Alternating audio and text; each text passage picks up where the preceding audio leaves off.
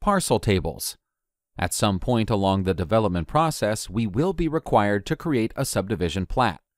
In addition, we may also be asked to provide a real estate's agent with a list of parcels, along with areas and lot lines.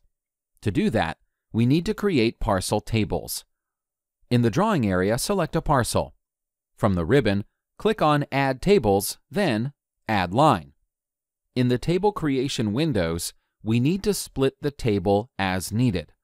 We also need to keep the tables dynamic. That option automatically updates the tables, should anything change with the parcels. We also want to convert the segment labels to tags. That's a very good thing to do since it improves plan readability and presentation. Instead of having all the bearing, distance, and radius information overcrowd the drawing area, we can just convert them to tags. Now we can reference them in a table. To do that, click on the No Tag Selected button. Zoom out in the drawing and make a rectangular selection. The lower left and the upper right corners of the selection should completely cover the proposed project area. Then, press Enter at the command line to accept the selection. In the new window, click on Convert All Selected Label Styles to Tag Mode. It's self-explanatory, but this will effectively convert all labels to tag mode. We are now brought back to the table creation window, where we can notice the total number of labels created. Click OK.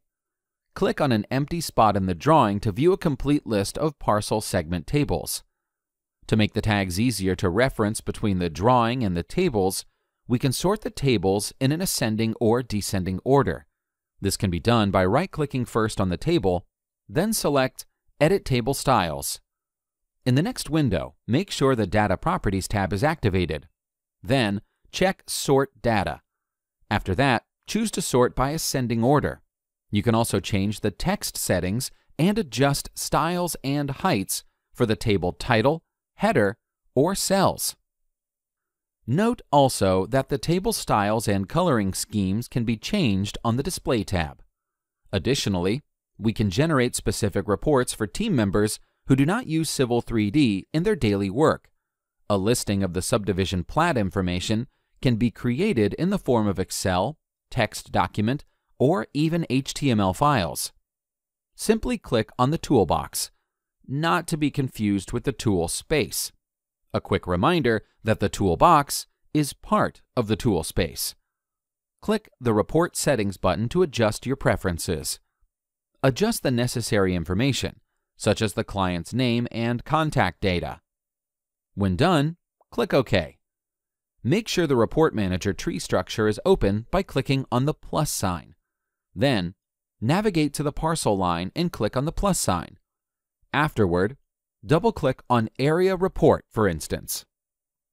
In the new window that opens, you will be presented with options to export information to an XML file. Don't be overwhelmed by the high number of boxes you can check or uncheck. You have already specified that you want a parcel area report. So go ahead and click OK. Choose a directory to export the output file. Before saving, you have an option to change the file format to either HTML, Word document, Excel sheet, text, or PDF.